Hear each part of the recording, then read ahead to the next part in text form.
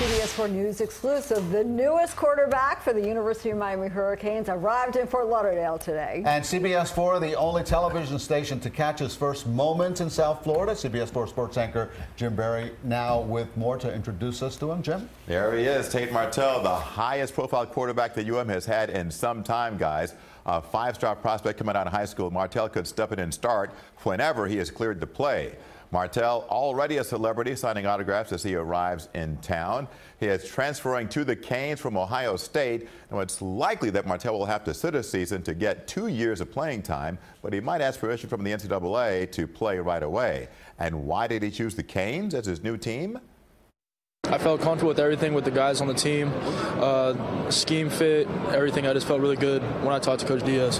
And why do you think what is your skill set? Why do they fit? Why does it fit with Miami? I think it's just, a good fit for me with Coach Enos coming in and the offense that he's running. And he worked with Tua last year, so it's a good coach to be around.